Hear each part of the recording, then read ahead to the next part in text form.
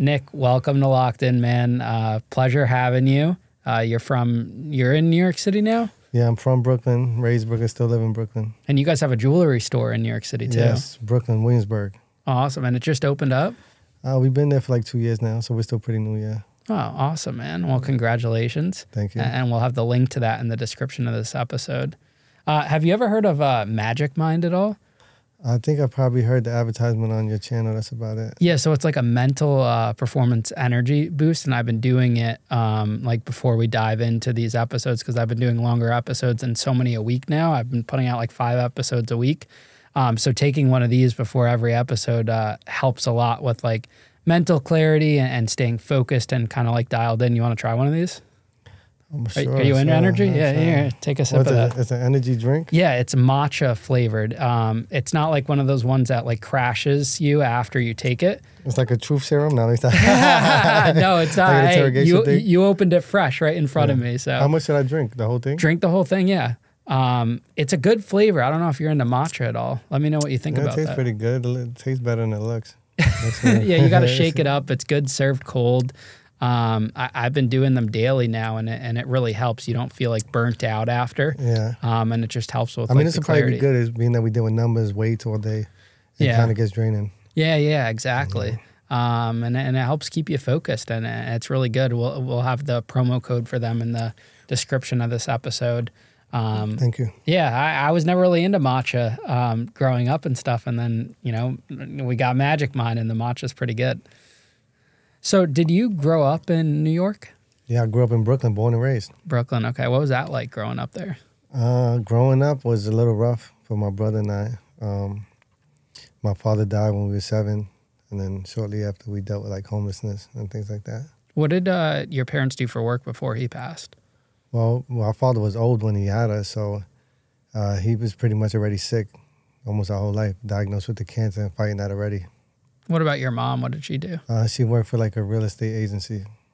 Do you have any like fond memories with your dad, or are you too young? No, I remember we used to like go with him to the coffee shop every morning, and we used to cry if we didn't wake up early enough to go with him. Like, that's about it. No, it was just you and your brother growing up. Yeah, since he was older, all of our siblings are way older than us, so we're not really close to them like that. Oh, you do have other siblings too? Yeah, we have a lot of siblings from his side, and we have like two more from my mom's side. So they had met, and then you have step siblings. Yeah. Okay, interesting. And the interesting fact also about your brother is he is your identical twin. Yeah. Were you guys born at the exact same time or minutes apart? I'm 7 minutes older, but Wow. people tend to think he's older for some reason. Yeah, when you guys walked in, you were wearing the same outfits right now. Yeah. It's identical. Yeah. And he's in the jewelry business with you? Yeah, he's in the jewelry business, and he's also still on contract with the military. And that's also interesting. Part of your story is that one of you ended up in prison and one of you ended up in the military. Yeah. So after your father passed, what was life kind of like for you guys? Why was that such a pivotal moment for you? Well, honestly, that was our first experience with death. We had to see him with the casket. And when you're a kid, you don't think about how bad it is. But when you're older, you look back at stuff and we see it through a different lens. But it was tough because shortly after, one day we was playing basketball in the park, and my mom came with a shopping cart, and she basically told us that the marshals put a padlock on the door and we got evicted. So it was, at the time we didn't feel sad. We were more upset with her that she said that in front of our friends and embarrassed us. So yeah, that's when everything took a turn right there. Did you understand what eviction was and what had happened? No, like I said, we were just mad that our friends heard it. That's it. And then from there, we started staying with family. Did you guys know you were financially struggling at all at the time? No idea, so it just caught us completely off guard. Were your friends well off or had money, or were they in the similar situation? I don't know, to be honest. I don't think we thought of it like that. I think most of us were struggling financially because we were all doing like packing bags in the supermarket, shoveling snow, like things like that to make money at a young age. And it was a bunch of us doing it. So I'm pretty sure we all came from, the lower class. How would your friends, if they were here right now, describe you and your brother? I think it depends on what point in my life they know me from. If you're talking childhood friends, they probably know us as like, a little like to fight and things like that. Mischievous, I would say. So you guys get evicted from your house. Where do you guys go? At first, we stood in a relative in Bed-Stuy, Roosevelt Projects for a little while. And then we moved back to my original neighborhood, downtown Brooklyn, Wyckoff Projects, with another relative, which it was still the projects, but we were happy just to be in a neighborhood we were familiar with again. Was your mom actively working, or was she struggling herself? She's struggling, yeah. She's not, she's a little off mentally, so, you know, her raising us probably wasn't the easiest. She was struggling to take care of herself. Yeah. So we ended up being raised, like I said, by a relative. And she raised us till we was about 15. And when you say relative, is this like an aunt or a... Well, like I said, my dad was older, so technically she's my niece, but we call her my aunt because she's older than me. Oh. So we just don't really get into that too much. Everybody knows her as my aunt. Okay. Or like second mom, I guess you could say. Yeah, a lot of people like refer to cousins or different family members as like a different type of family member. Yeah, if I say niece, it would just look weird. Yeah, the age thing is definitely could cause that. Yeah. So she was raising you till 15. Were you guys actively going to high school? That's the thing. We was getting in a lot of trouble, doing bad stuff. So eventually we got too much to manage, and we had to find another arrangement. And then that's when we went back with my mom. But at that point, she was in the shelter, so we had to stay behind the shelter. Oh, you guys actually stayed with her in the shelter? Yeah, but it was horrible in the sense of, like, she would work. The curfew was 9 p.m., but she would work till about midnight doing security. So we would have to be there for curfew, but the building wouldn't allow us in without her because we were minors. So we would literally stand outside from midnight to like 1 in the morning every day. And then, it's a bad neighborhood, so it wasn't really a good situation for teenagers. Now, describe what the shelter was like. Are you guys sharing a bed, or do you get your own bed when you bring kids? Because you guys were a little bit older. No, it's kind of like an apartment. We had a bunk bed. It's like a studio apartment. That's the best way to describe it. With security, it's not like it was being that we were family. It's a family shelter. It's a little better than the men's shelter. The men's shelter is kind of like jail. I got to experience that for like a week when I was a little older, but back then, it wasn't too bad. It was just the neighborhood was bad. And it was, like I said, when you were a teenager, it was a little embarrassing. So we didn't like it. And eventually, we even got kicked out of there, to be honest. Why'd you guys get kicked out? And one day, me and my brother started fighting each other. And then the security guy intervened, and then we ended up fighting him.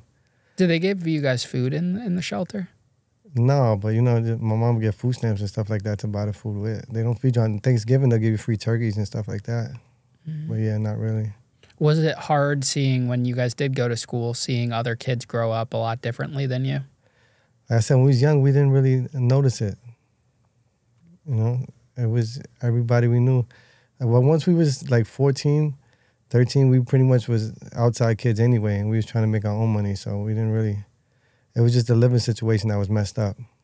But we pretty much felt like we were older than we were at the time. So what happens after you guys get kicked out of the shelter? My mom called me crying, and she was mad at us, but we told her basically we didn't care because we didn't want to be there anyway. And then that's when we really just, like I said, we was ready in the street, so it was nothing for us to find a friend's place to crash at and things like that. So we was actually happy at not being there. Do you think getting kicked out of the shelter caused you to, get into more illegal activities or crime, so to say? I think the whole circumstance had us aggressive because, like I said, we was outside younger than we should be. So we definitely had pent-up anger, and we felt the need to prove ourselves. So, yeah, definitely it was spiraled from that, yeah, because we had more freedom. We was able to move around, and we was doing all the wrong things. So when's, like, the first time you guys get into trouble as a teenager? I think when we was, like, 13, 14, regular stuff, getting caught with knives.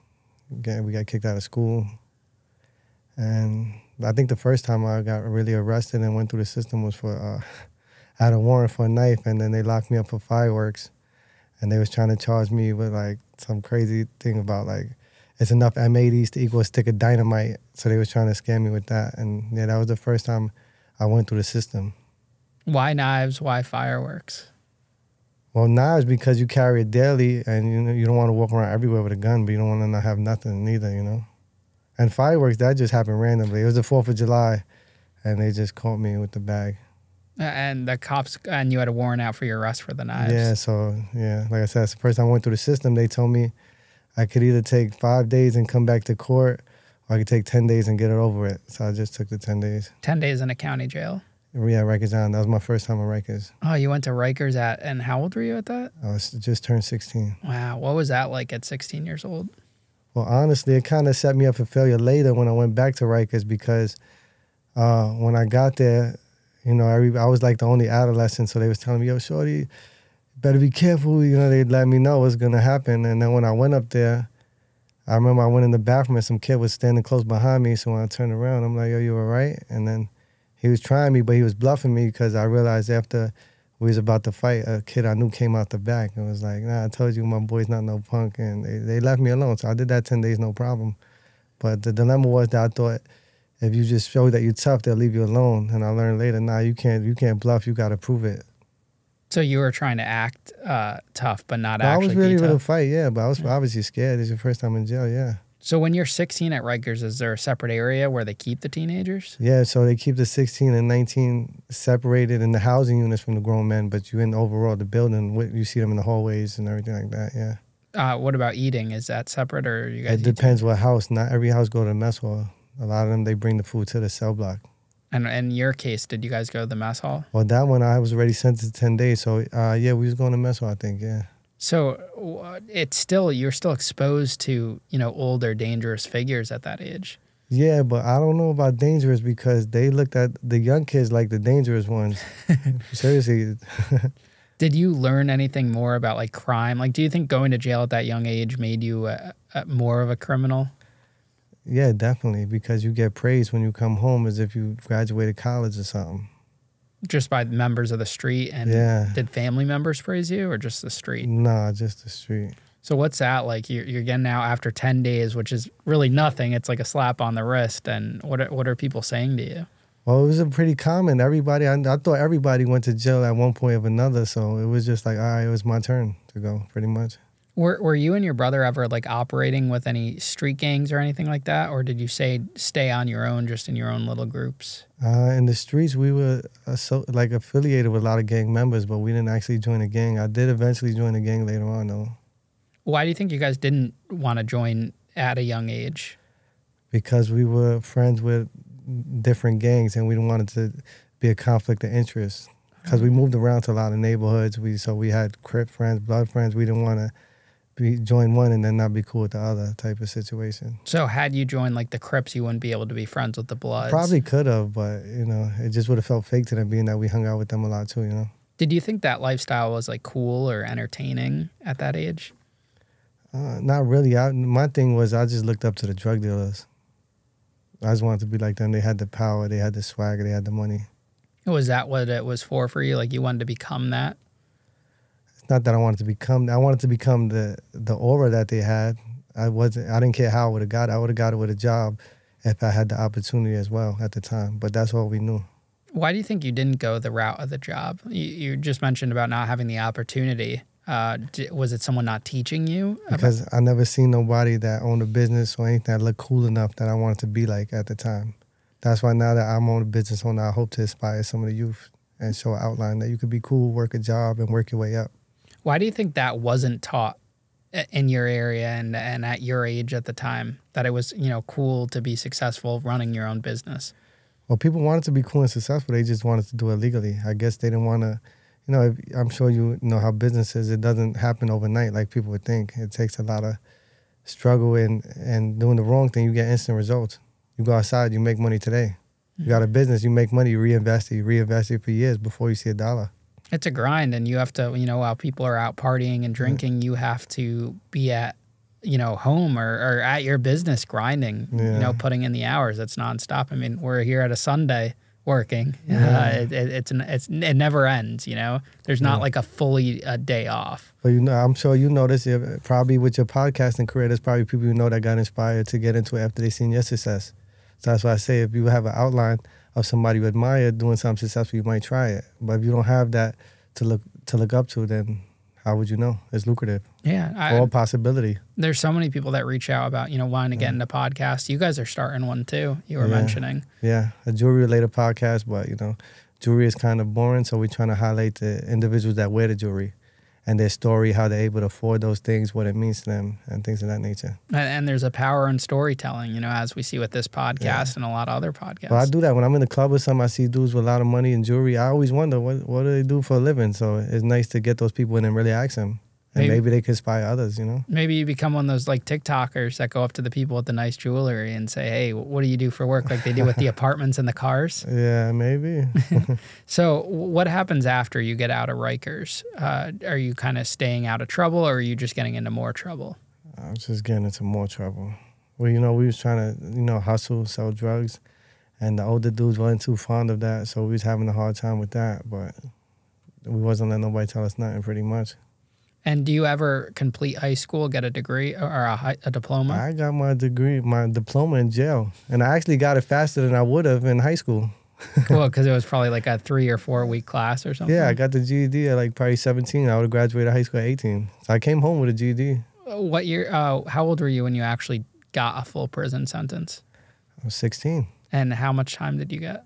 2 years. And what was that for? It was an assault. Assault with a weapon.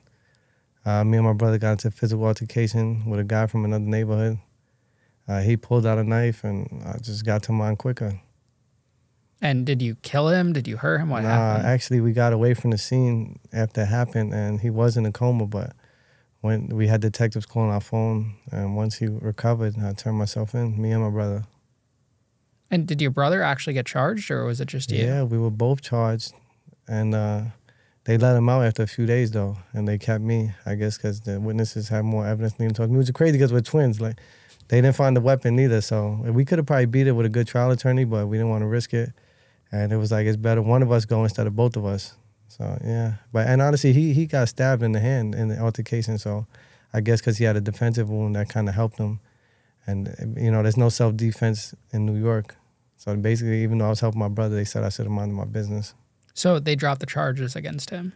He beat him after a while. He fought the case for like 2 years. And plus, he signed up for the military in the process, so the military helped him with an attorney and things like that. So the military still accepted him even while he was pending charges for assault? Well, they didn't accept him, but pending the outcome of the case, he was ready to go, and which he did. Why did he decide he wanted to go to the military? I don't think it was too much thought into it. I think somebody probably approached him. I never asked him that question, I said, but I would assume somebody approached him. He didn't have much going on in the streets. He probably said, why not? Let's go. Do you wish you went down that path as him? Definitely. It definitely helped us later in life as far as like VA loans for mortgages and stuff like that. The only thing is that I guess you guys weren't old enough yet at the time to even join, right? Couldn't you join at 16? No, but you know, once you get your GED college degree, 17, 18, so yeah. Yeah, but you had gotten into that, you caught that case before, so there wasn't even a... Yeah, so at the time when I initially caught the case, he was stressed. My bail wasn't even that much. It was like $40,000, which with bond is probably, a normal person could probably bail out. So he was probably getting a little worse trying to come up with that money. I mean, we didn't have much people in our corner. What did your mom say when you guys both got arrested for this case? Or were you guys in contact? Yeah, my family dynamic is not like the typical, you know, loving home. So it wasn't really, I don't think nobody was surprised, to be honest. I think they're all right.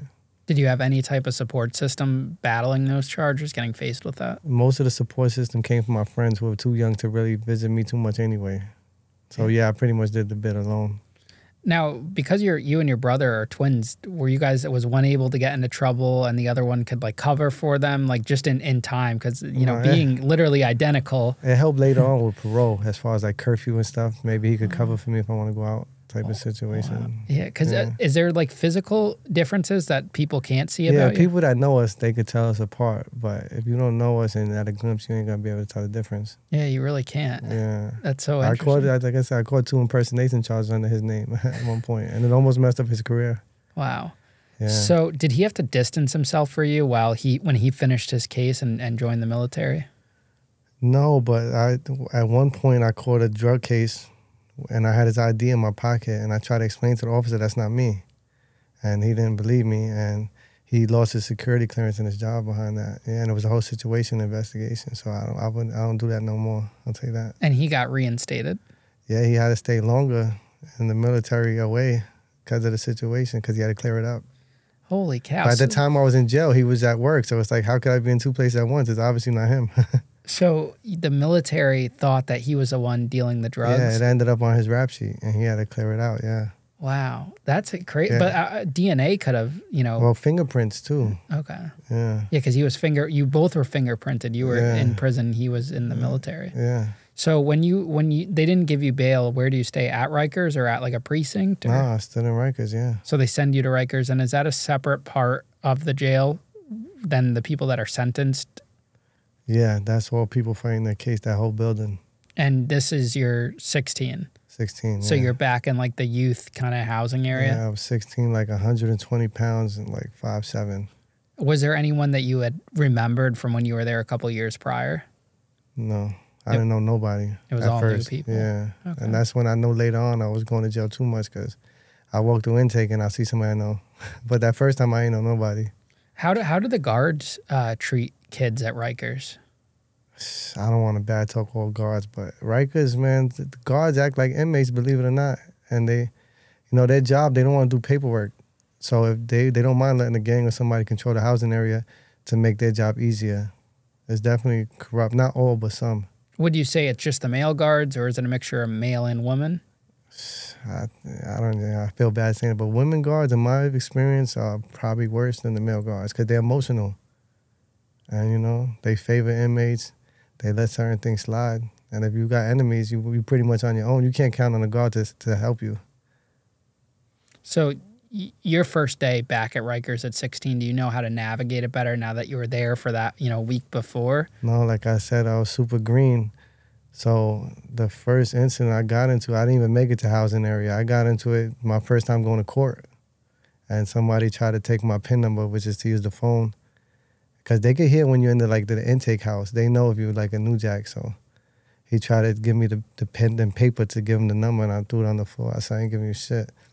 So he didn't do nothing. But he was talking crap. Oh, wait till you get to the housing area. We're going to see how tough you are and things like that. But he didn't do nothing. So like I said, being that I got through the first time without getting into it, when you experience in prison, if somebody even asks you something like that, you're supposed to pop off. But like I said, I just thought I could get by bluffing my way through. And like if you go to court, it's like a 12-hour situation. So it was 12 hours. We weren't talking to each other no more. Nothing. I wasn't even worried about him. When we got off the bus back to Rikers, next thing you know, I get sucker punched and I'm fighting like 3 dudes. And what were they, like his boys or something? I guess, yeah, gangman. I don't even know because I didn't even see the punch coming. I was sitting down, he hit me. My head hit the back of the wall. I jumped up and it's like 2 or 3 other people. What do you even do in a situation like that? How can you defend yourself? Just gotta fight. The CO came, he heard it, and then they came, unlocked the gate. They didn't give us a ticket, nothing. They just sent us back to the house. And that's when I knew it was no joke. I'm like, oh shit, this shit for real. Yeah. So did you start to move differently after that? Yeah, I was definitely on point every time I went to court. But yeah, I would say my first bid, my first 3 weeks was just getting jumped. Now talk about that, experience going to court. It's brutal, and I can't even imagine from Rikers, which is an even more brutal place to be at. Yeah, and I caught my case in a different borough than the borough I was from, so I didn't never see nobody I knew. And it was probably a long day of travel. They woke you up early in the morning. Yeah, and especially with the adolescents, you got to worry about you got nice sneakers or whatever. You got to be able to hold it down because they definitely looking to rob people. Why do you think the young ones are more dangerous than the adults at Rikers? I think they just want to prove themselves, and they don't know how, so they think just being wild is the best way. And it's a lot of gang stuff, so obviously I know the older era was a lot of stabbing, cutting, but at least you had a chance to prove yourself on your own. My generation was more like you go in the house. If you don't want to give up your stuff and you're not in the gang, you're going to fight half the house and go to another house and do it again. Did you have that same, young kind of violent mentality at Rikers? Not at first. At first, I was just trying to find somewhere I could relax at, but it didn't happen for a while.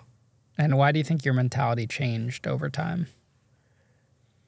Because a lot of times when you get jumped in there, like the person probably that initiated, you look at him and you're like, under normal circumstances, he wouldn't be talking to me like that. But because he got a gang behind him, it's a little, it's tough. So eventually you just understand that they only respect violence in there. So you got to turn up a little bit if you want to live. How are you feeling mentally and emotionally being in there with not much support from the outside world? Besides the fighting and stuff, it didn't really bother me. Like later on, my last bid, I only did like 45 days, and that thing killed me because I actually had stuff in the streets to lose. Back then, it didn't really bother me much, to be honest. It was like, once I adjusted, living in the projects, it was similar. So it was like, I didn't have much going on at home. I was still a kid pretty much, so I didn't really put too much thought into it. How long did it take you to go through the criminal justice system, the process, before you actually got sentenced to the 2 years? I got sentenced pretty quick. It was only a couple months. And you took a plea deal right away? Yeah, because 2 years didn't sound too bad considering what happened. Yeah. What was the final charge? Just like felony assault? They dropped it to assault in the second. Okay. What was the original charge? I think it was assault in the first. Okay. And what would that have carried as a sentence? I don't know. I didn't. It was a lot, though. I was scared. I know when I first went in, I thought I was going to do like 10 years. Okay. And on a 2-year sentence, how much do you have to do on that? Like 20 months because it's violent, but I ended up doing the whole 2. You lost all your good time? Yeah. What were some, examples of what was going on in there that you lost your good time? Well, I didn't realize how corrupt Rikers was till I went upstate, and you see it's more like by the book. So when you come from Rikers, you bring that mentality to upstate, and it's not the same type of guards. You're not getting away with stuff. They give you tickets if you break the rules, and I had to learn that the hard way. So the first time I went to the box was for like assault on staff. Why'd you assault the staff? I didn't. That's the crazy part. They assaulted me, but I just didn't let it. I just didn't let them just do whatever they wanted. So I was pretty much defending myself for no reason, to be honest. The guy, the CO, I was working the mess hall. The CO said something like, "Go over there." I was probably trying to steal like sugar or something. I don't know. But he was like, "Go over there." I was like, "All right." And then when I was walking over there, the other CO said, "Hey, kid, come here." So when I turned to walk to him, the guy, they hit me from behind and said, "Didn't I tell you go over there?" And then I turned around, we start tussling. Next thing you know, it's like, I don't know how many guards they was on me. So the staff was assaulting you? Yeah. And you're just a kid. Yeah, but they was, a lot of them was like, some guards are tough. But at that moment, it was like older people, so they couldn't really do nothing with me, So we just tussling. They were trying to take me down. I wasn't letting them. And then, like I said, I had that Rikers mentality. So when they bring me to the sergeant's office with the handcuffs and everything, I was talking shit like, "Yo, take these handcuffs off." And then the sergeant slapped me with the handcuffs on. Yeah, I was like, "Oh, shit." So I was still talking shit, but I noticed it was corrupt because the nurse seen everything. And then they put me in a room. She was like, "Oh, my God, are you okay?" I thought she cared. I'm like, "Yeah, I'm good." And then she just started checking the paper. "Oh, good, no injuries reported." I'm like, "What? You just seem," I didn't say that. I'm thinking, like, you just seem like. And then when they took the picture of me, they took it like from 2 rooms away. So they don't show no injuries. But I said, I was still talking crap. But when they bring me to the box, I noticed bigger dudes with gloves and stuff on. And I'm looking for a camera. I don't see no cameras. So I'm like, "Oh, shit, they about to jump me." And then when they strip searched me, that's when they definitely did jump me, I'll tell you that. When you were actually, before you went into the cell? Oh, I was in the box, yeah. So they set you up. So the way they do it is they put your hands on the wall, but they put your legs so far away from the wall that you like slanted at an awkward angle. And they tell you like, with your right hand, grab your left sock and don't take your other hand off the wall. So I tried to do it. And I grabbed the sock. One of them hit me in like the stomach. And then I took my hand off the wall. And then a few of them started hitting me. And honestly, it didn't even hurt like that, but I ain't want to die, so I was like, till they stopped. I ain't gonna lie, I didn't go out with them that time. I just took the L. How many guards were attacking you? It was probably only like 2 or 3. It wasn't much. And this is all because they felt like you attacked their other guards? Yeah, because that's what they said when I walked in. "Oh, we got one. He likes to assault staff." Even though I really didn't do it. So there's no other guards that are like decent human beings that are standing up for you? Well, the sergeant that took the hearing, he was pretty decent because I called a lot of witnesses that happened in the mess hall, but he's like, "I can't let you beat this because I think it's best if you just get out the jail." And he gave me just enough time to get me moved to another jail. Where'd they move you to after that? I went to Green S Block, which is a SHU 200. And what does that mean? It's a double bunk box. So basically, they got 200 cells with double bunk inmates. And I went there it was only supposed to be like 90 days, but I ended up doing longer than that. Because you caught another charge in there? Yeah, I feel like they set me up because of the assault on staff. The first thing, they supposed to match you up evenly with like somebody probably you could get compatible with. And the first dude they put me in was some big black dude. Yeah, I think they wanted to beat me up, but he ended up being cool because when I came in the cell and I was talking to him, I was a little, on point. But then when I found out he was blood, I felt a little at ease because, Bloods in New York State is ruthless. they'll cut you, stab you, but at least you know they ain't gonna try to rape you or nothing like that. So I was like, all right, I could deal with this. And we ended up being cool, so I think they was mad. Because he was telling me he was beating up his monkeys. So he ain't trying with me, though. He's cool. So How old was he compared to you? he was a grown man. So they put a 16-year-old in the cell with a... Yeah, grown man. Once you go upstate and you get that DIN number, you with the adults. The first jail I went to was kind of adolescent. It was Washington. It was mixed with grown men, but after that, yeah. That's crazy. Yeah. So they moved, once you got sentenced, they moved you from Rikers to that jail. I went to reception jail first, downstate. Okay.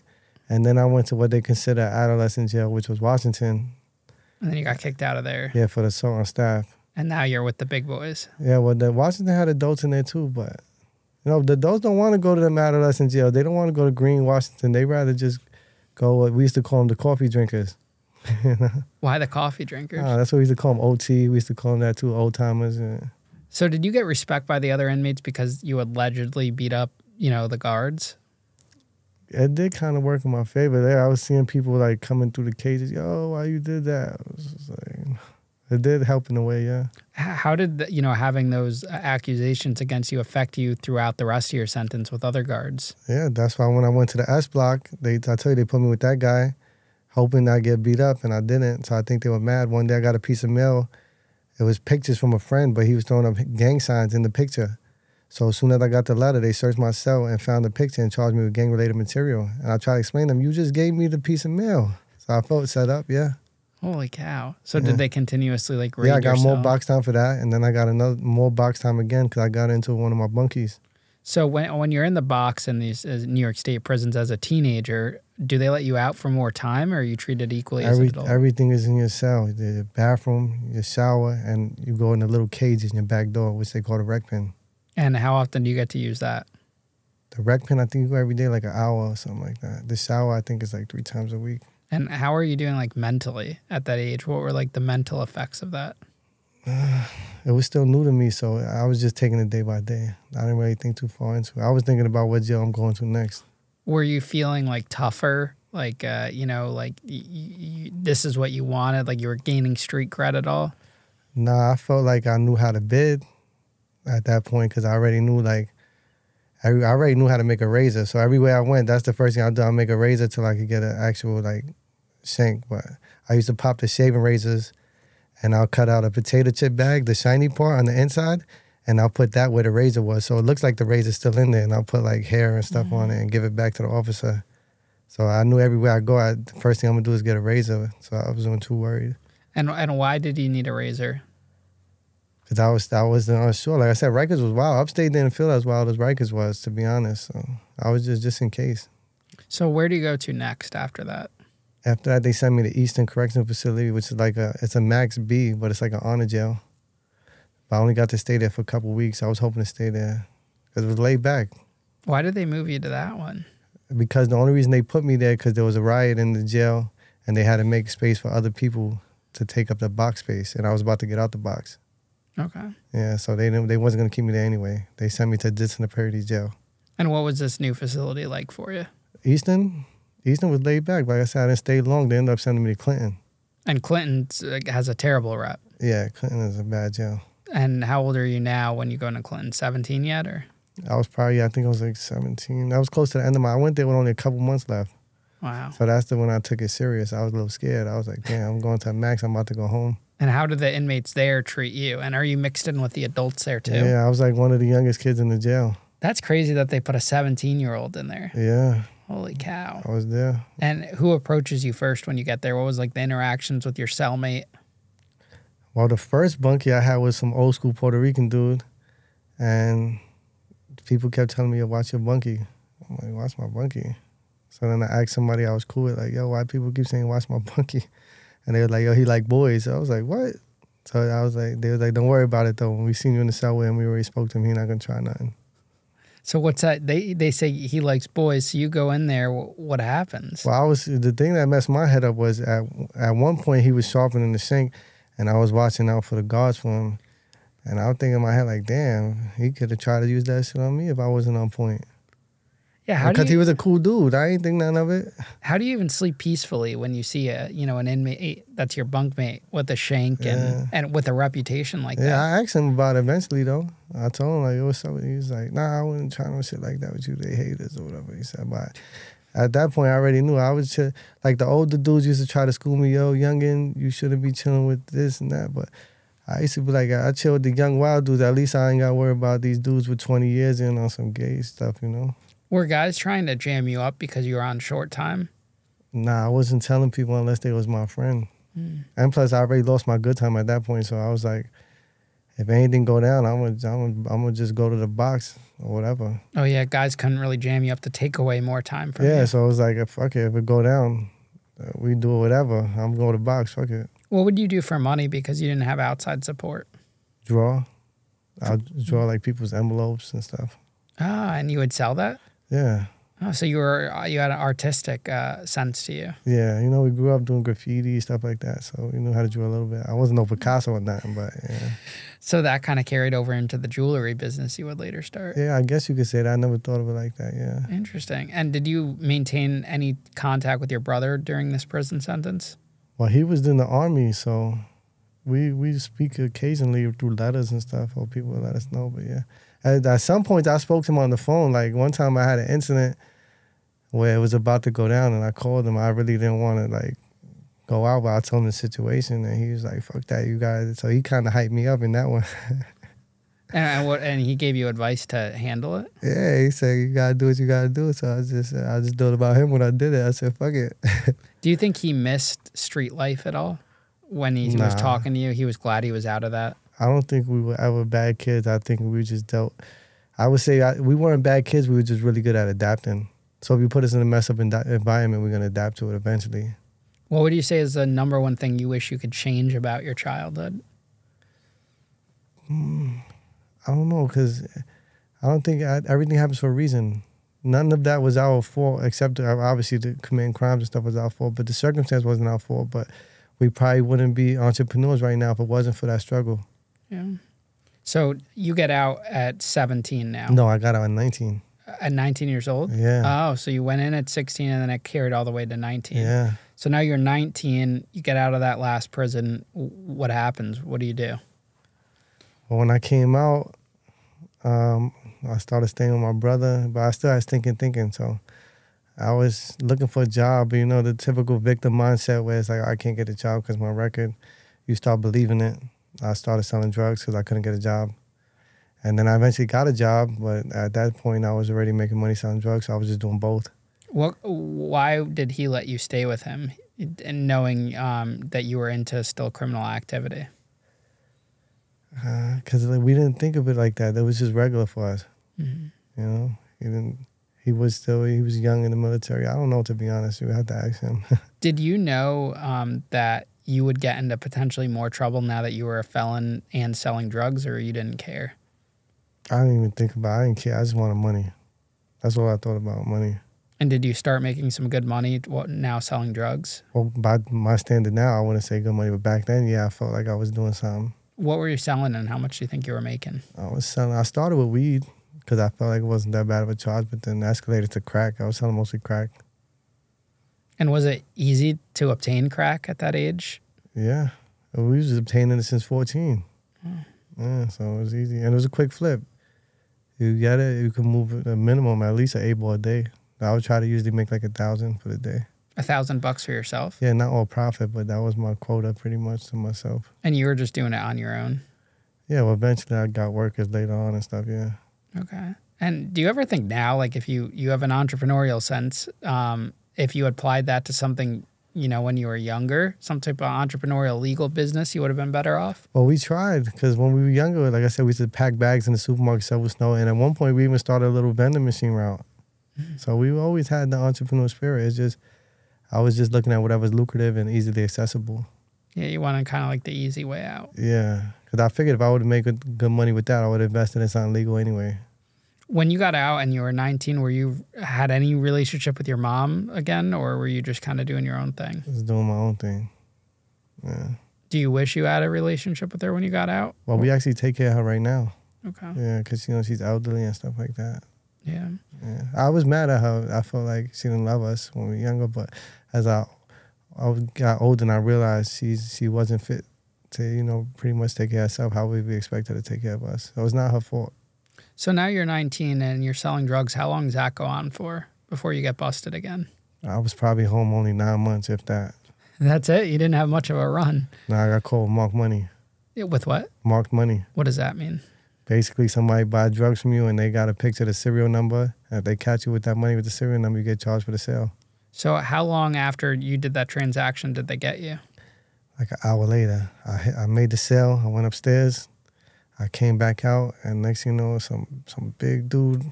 I noticed something was funny because when he turned the corner, he looked big, and he was looking at me. So I'm thinking in my head, like, what, you trying to take my jewelry or something? Like, and then he turned and picked up the payphone. Nobody was using payphones. So when I went to walk past him, he just turned around and grabbed me. But I thought like he was trying to rob me, so I went to swing at him. And it was like a bunch of cars, and they swarmed me.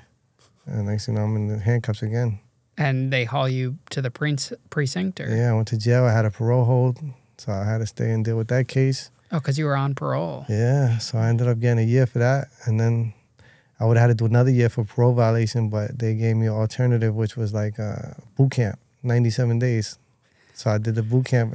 A lot of people was turning it down. They didn't want to do it because they was already institutionalized. So they was like, I'd rather go to jail. I'm not letting nobody scream at me. But my brother was in the military. I'm like, oh, if he could do it, I'll do this shit. So you had to do a year at Rikers. Okay. And then I had to go upstate again and do the boot camp. Wow. So you're back at Rikers then at 20 years old now? Yeah. Was that experience different than when you were there younger?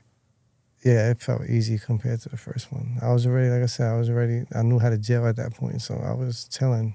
It wasn't like heavy extortion. See, when you're in the adolescent, as soon as you walk in the house, immediately they on you. They trying to extort you. You don't have no time. The adults, they're not going to really extort you unless you're like super weak. It's just mainly fights over the phone. Are guys respecting you more now that, at that time, now that you're there on a second bid? Yeah, because, like I said, they go by how you move, so they could tell who's who and what's what. You know, so if I come in the house, usually I'll just put my stuff down and come right out the cell. It's kind of like you subliminally showing them, like, I'm ready to go. I ain't getting comfortable. Yeah. So if we could, let's get it out the way now. Was your mindset different that last year at Rikers? Nah, it was terrible still. Yeah, I was still thinking back then. Why do you think that was? Because that's all I knew. Yeah. Did you have dreams or aspirations of what you were going to do after that year? Were you making a plan? Were you getting back on the streets, or did you want something better? I hear people like Jim Carrey and manifestation, and I noticed now that I'm older, like I always manifested stuff, like, cause, you know, you daydream in jail, you aspire to do stuff, so I think that I always had aspirations. I just never had opportunity. What would you say is like your biggest aspiration at that time while you were sitting in the jail cell, like thinking about life and whatnot? I used to think, when I got tired of selling drugs, I used to think like, even when I was selling drugs, I used to think if I had the right opportunity, I wouldn't be doing this. I never felt like I wanted to do that. I just never wanted to have, I never had the opportunity. I never felt like a regular person. I always felt like I was meant for more. So I didn't want to settle for just a 9-to-5 situation, even though I did at plenty of points in my life. But I always looked at it as a stepping stone. Were you getting into more altercations at Rikers that last year? Nah, it was I think every jail I've been to, every house I get into at least one altercation, but it wasn't overbearing. Mm-hmm. I had quite a few incidents, yeah. But what was like the craziest one you've been involved in? The crazy, I haven't been in like no knife fights or nothing like these dudes, but I had plenty of fights. I broke my hand one time on a guy, and then he tried to get me back while I had the broken hand. You hit him that hard that you broke your hand? Yeah. And what happens when you get like a broken hand in prison? Do they put a cast on it? Yeah. Well, you can't really say that you got into a fight. I had to act like I had a slip and fall. Yeah, because the guy was trying me, and then he said, you know, he's an older dude. You'll go in the corner, I'm going to beat you up or something like that. When he turned like this and turned back, I just hit him. And then he went down. I didn't even expect it. I was like, oh, shit. And then the CO came out. I was like, yo, I think he's seen it. He was like, yo, everything good? I'm like, yo, we good. And I went to the visit with my brother. My hand was broke. And he was like, yeah. So when I went back to the house, I faked the fall. I went and got a cast. And I seen him like a week later. And he was trying to move on me in the hallway while I had the cast, but I had a friend with me that didn't let it go down like that. Why would he even try you to begin with? Did you do something, or were you moving? I was young, man. I was young. I'm with the adults now. And, you know, he was mad because it was always something stupid. I was working the mess hall. I wasn't showing up to work. I was getting paid to be there, but I'll come there. And he was like, you never here. And you think you're going to come here and do what you want. And I told him, bro, you just CEO or something? Like, he was like, who you think you talking to, you know? And he's like, I'm going to beat you up, whatever he said. And I'm not going in the corner. I hit him by surprise. Honestly, it was a sucker punch, but he knew it was coming. He just thought we was going to like do like a boxing match in the corner or something. So you get out and then you go to boot camp. Do they transport you to boot camp, or do you have to self-surrender after that year? Nah, right from right, because they ship you on the bus, the same process, go to intake, and then you got to wait to get shipped there. And are you handcuffed and all that during? Yeah, the same process. The only difference is the jail you go to is boot camp. Shave your head. Sir, yes, sir. Run 2 miles a day, all that. And are there gangs there, or is it, what is that like? Yeah, there's gangs everywhere. But they got two boot camp programs. One is for first-time offenders, pretty much, nonviolent, and that's 6 months. The one I went to is more for parole violators, so it's more career criminals than the one I was in, but a shorter time. And what was a typical day like? You wake up in 5 in the morning screaming, sir, yes, sir, and then you run 2 miles, you work out, you eat chow. It's definitely tough. Were there a lot of guys that couldn't handle that and had to drop out? Yeah, dudes in the first week was like, send me to jail. I ain't doing this shit. And then they would get more time by going to jail? Yeah. So it was less time if you went to boot camp? It was 97 days boot camp or a year. Mm. So I said, I'm taking that 97 and coming home. What was the sleeping arrangements like at boot camp? Bunk beds. Okay. And when the reveillees, I think they call it, goes off in the morning like the horn, you got to jump out of your bed screaming, oh. Yeah. That is funny. Yeah, it's definitely funny. A lot of funny stuff was going on in there. So was there any issues that you had at boot camp, or did you complete it successfully and make it through? I completed successfully. See, the key with boot camp is to try to blend in. If you try to stand out, you're going to make yourself a target and you're going to have a rough. But, you know, it's set up. You're going to go through stuff. It's stupid stuff. But do you think boot camp helped change your vision and aspect about life and thoughts about life, or did you still have that same kind of negative mentality? Yeah, it didn't really help much. I was just proud that while I was there, I was thinking about what my brother went through. So I'm like, all right, this is what he was doing in the military. So it kind of had me a little more respect for what he went through. Can you get visits while at boot camp? Yeah, but you really don't want to, because you got to sit at like modified parade rest. Your head is bald. Yeah, your uniform is creased. So it was extremely strict and structured. Yeah. Were guys getting drugs in or doing anything contraband? It's airtight. Yeah, it was like a Peter pay for Paul situation. So if you do something wrong, we all got to deal with it. Was there women there or just men? There was women, but you can't get caught looking at them. And they were in like separate dorm areas? No, they'd be on the blacktop with us. And they even, when they sing cadence, they'll say, eyeballs will get your program took in. So basically, if you look at us, you out of here. Oh, so they had the women actually living there too with you guys? Yeah. Were they in separate dorms or? Yeah, separate dorms, yeah. But you guys had access to it? We just walked past them, but you're not allowed to look at them. Wow. Yeah. How many guys are getting jammed up for looking at the woman? Well, you're going to get jammed up every day. If you don't make your bed right, you're in trouble. Like, for example, if you don't eat your food, you got 10 minutes to eat your food. If you don't finish it, you're probably going to have to wear it or something like that. Like, put the mashed potatoes in your pocket or something all day. Like, they do stuff like that, yeah. Did you have more freedom at the boot camp rather than in jail? No. You felt it was stricter? Definitely stricter. You can't sit on your bed throughout the day, nothing. What kind of charges were individuals that were at the boot camp facing or had? That one was all parole violators. Yeah. That's interesting. It's an interesting concept that if you violate parole, you can choose to go to boot camp. Yeah. It was definitely an experience. What about guys that were like out of shape or anything like that? How did they survive going through that? They try to be slick and go to medical dorm, but it didn't work out sometimes. Sometimes if a dude, like the running was hard for a lot of people, so sometimes they'll be throwing up and stuff, and they'll make them hug a tree in the freezing weather until we finish type stuff. Yeah, seriously, hug a tree, like, and we run past them, and they probably wish they was running with us because at least they'll be warm. And they're like clothesless, or Nah, you got uniforms and stuff. and they're just forced to hug a tree in the winter. Yeah. How long would they be out on the tree for? 2 hours, 3 hours, as long as however long the drill sergeant wanted to. And if they remove themselves from the tree, what happens? We all probably get in trouble for him. Wow, so it's extremely strict. Yeah, so basically they know if we get in trouble for him, somebody might try to deal with him later. So what was your mindset leaving boot camp, and what was your plan after boot camp? I was just excited to get out, and I was trying to get out. At that point, I was trying to get my life together. I started college and stuff like that. Oh, you did start college? Yeah, but I was still selling drugs. Why did you decide to start college? What was that the ultimate reason behind that? Well, I went for business, so I wanted to open a business. And did you have a business in mind at the time? No. You just knew you want to get into business. Yeah.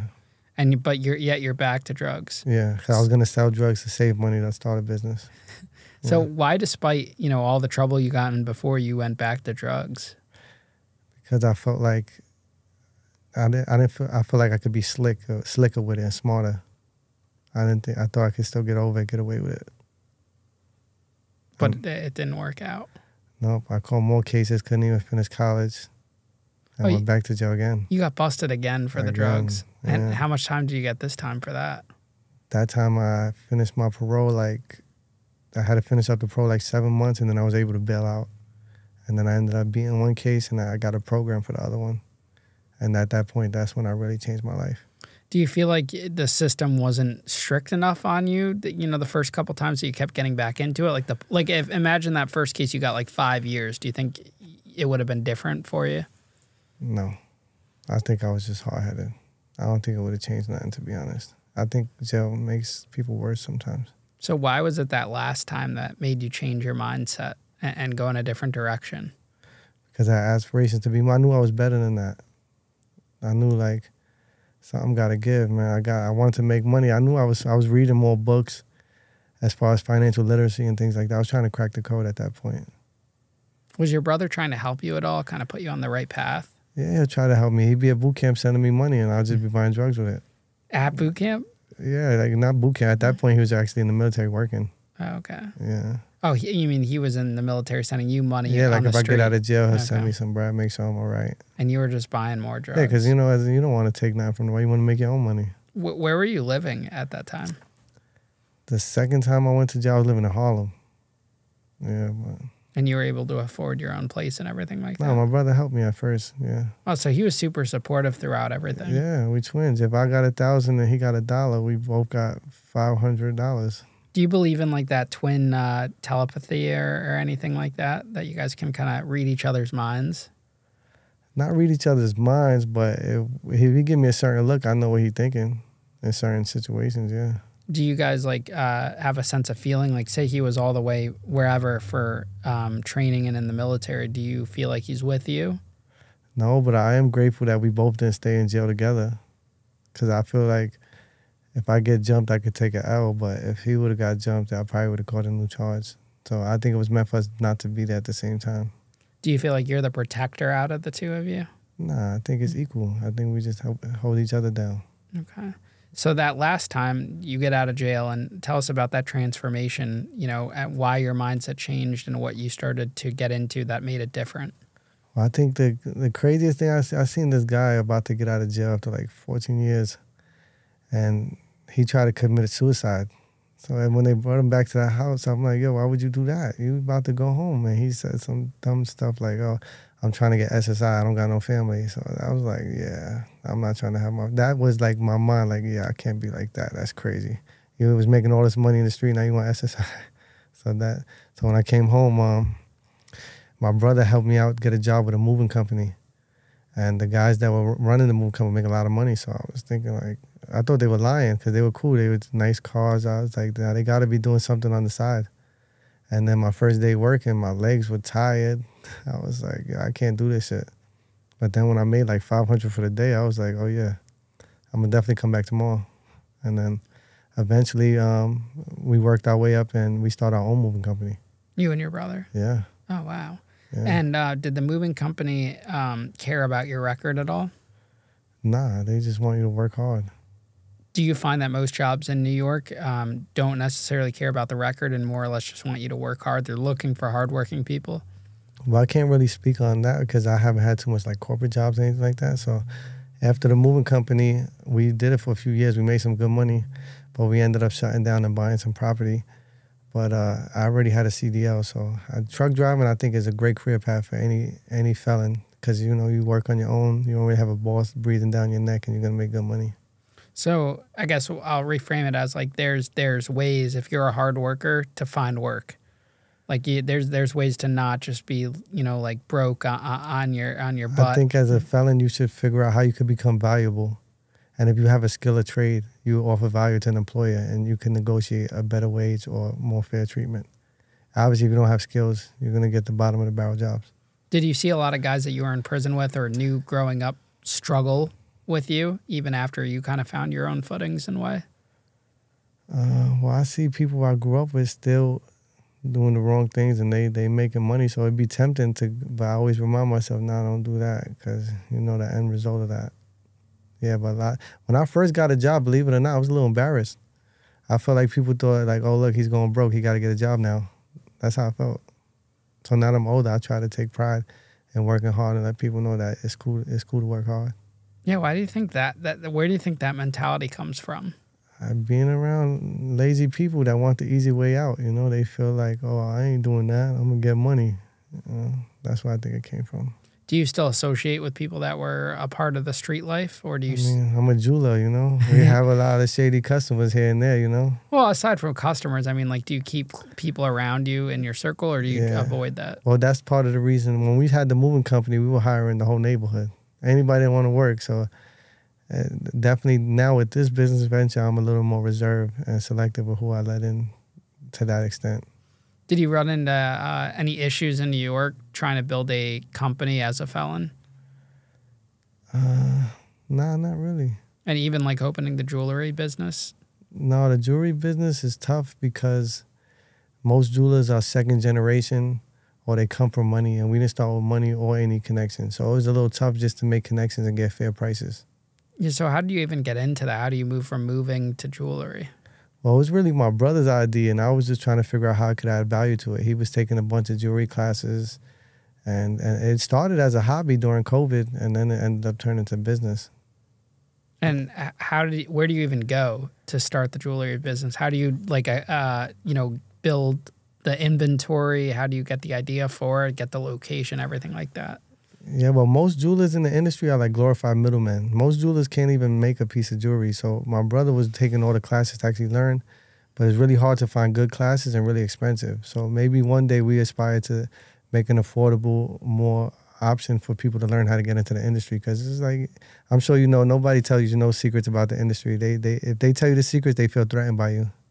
Because it's all finesse. It's a game where, you know, like I said, a lot of them are middlemen. A lot of them can't make a piece. We never expected to have a storefront or anything like that. We were just going to do only custom from the home office. And then it just ended up being too much, meeting people on the street with 3 or 4 chains so they could pick one. So we figured it's probably in our best interest to get an actual location where people could come in. How do you guys stay grounded, or specifically you, how do you stay grounded throughout? Like there could be challenging days, you know, the economy, everything like that. Does it ever, you know, make you want to get back into the drug game? And if not, and if so, how do you avoid getting into that? Well, it's definitely tempting sometimes, but being that we had the moving company and we got rid of it, I always tell myself if I would have kept it, I probably would have achieved my goals by now. But because I couldn't take the heat at the time, I just let it go. And I don't want to make that same mistake twice. So I pushed through the tough days. What advice would you give to, you know, teenagers growing up in neighborhoods that are, you know, there's a lot of crime, there's a lot of drugs, and they're kind of exposed to that street life? What advice would you give to those younger people? Just don't believe everything you see. Especially now with the social media, everything is smoke and mirrors. So, you know, everybody you only see the overnight success. You don't see what people went through to get there. And you just don't look for the quick way. What comes quick leaves quick. Do you think social media condones and kind of like influences people to sell drugs and get involved in that lifestyle? No, I think social media is made to help you consume whatever you're interested in. So whatever you look for, they're going to show you more of that. So I said, if you believe if you're looking for negative stuff, that's what you're gonna find. Because I use social media now in a positive way. I try to watch enlightening videos and things like that about finance, real estate. So it's what you look for. They're gonna show you more of. So if you're interested in rapping and stuff like, they're gonna show you more of that. So out of all the time you spent in prison, how much time do you actually think you did altogether? And do you ever reflect back on like you missed some like kind of prime younger years of your life? Like you didn't get the high school experience, you didn't get the college experience. Yeah, I think I probably did maybe, I don't know, 7 years or something around there. And it was in my late teens, early 20s. So I definitely missed out on some important years. And I just try to live like through my nephew and my kids and try to show them like, that's what you should be doing. Because if I would have had a role model that helped me stay positive, I would have did a lot better in life. But I didn't have nobody. I had to learn everything on my own. So you have kids now. Yeah, I got 2. How do you make sure that they don't follow the same path you did? Well, I feel like in most lower income households, they try to push you out the door to get a job quick and help pay bills. And I feel like if you want to go to school, if it take you longer to figure out something in life, I'm not going to kick you out till you're in your 30s, you know? If you need me to support you while you go through college financially, I'm going to do that. And I'm going to try to advise you with what I know. And hopefully everything my brother and I is building right now, they could take to the next level in the next generation. Do you talk to your kids about your past and, you know, talking about prison openly, or are you kind of embarrassed by that? How do you have those conversations? My kids are young, so I really haven't had that conversation with them. My nephew knows. He's a teenager, so he knows more. I try to tell him, you know, don't be a follower, be a leader. Will you have that conversation with your kids? If I have to address it, yeah, I'll address it with them. I'll tell them, you know, I can't change what happened. It made me a better person as I learned in life. But they don't have no reason to even do that type of stuff I did, other than acceptance, which I hope they wouldn't have to seek. Now, what do you think the next, 5 years looks like? Do you have goals? Do you have dreams? Where do you want to go to from here? Well, right now we call it, our slogan is Blanc's Golden Diamonds, Brooklyn's best jeweler. So after we officially considered by many Brooklyn's best, we're trying to be New York's best and then grow from there. So and like I said, we want to offer. We're gonna do a podcast based on. We're gonna highlight the jewelry people wear, what it means to them, and mainly how they're able to afford something like that. Any advice they could give to people in that industry and things like that. So we're gonna do the podcast. We got our jewelry store, and eventually we want to open a training program to help others get in the industry. And the ultimate goal is always real estate, so just keep buying property. Awesome. Well, Nick, thank you for coming out here today and sharing your story with us. And, I wish you the best with the business and everything you do in the future. Appreciate it, man. Thank you for having me.